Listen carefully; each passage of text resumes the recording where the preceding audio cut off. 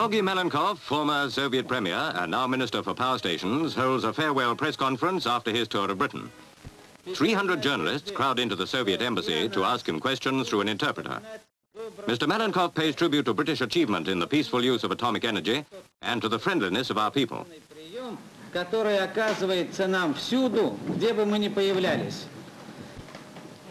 We have enjoyed our stay here. We hope that we have also left a good impression here.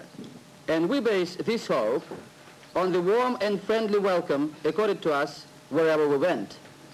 He refers to the exchange visit which British power experts will shortly be making to Russia and hopes that such exchanges will strengthen relations between the two countries. There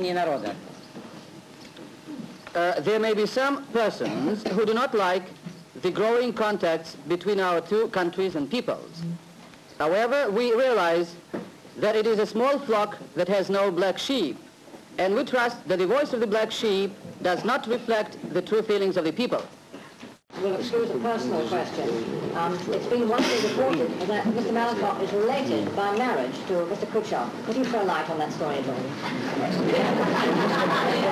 Никаких специальных родственных отношений у меня с моим большим другом, мистером Хрущевым, нет. Well, of course, I can satisfy his curiosity by saying that, well, I'm no relation by marriage to my great friend, Mr Kruschev. Dozens of journalists have questions to put. One points out that both Russia and the West have declared that they do not want war and that they favor peaceful economic competition between the two systems. He asks who Mr Malenkov thinks will win that peaceful competition if the world avoids war for the next 100 years. Well, naturally, we attach great importance to the question of peaceful competition, economic competition. Well, naturally, we would like to win this competition, and I believe this will happen within 100 years from now.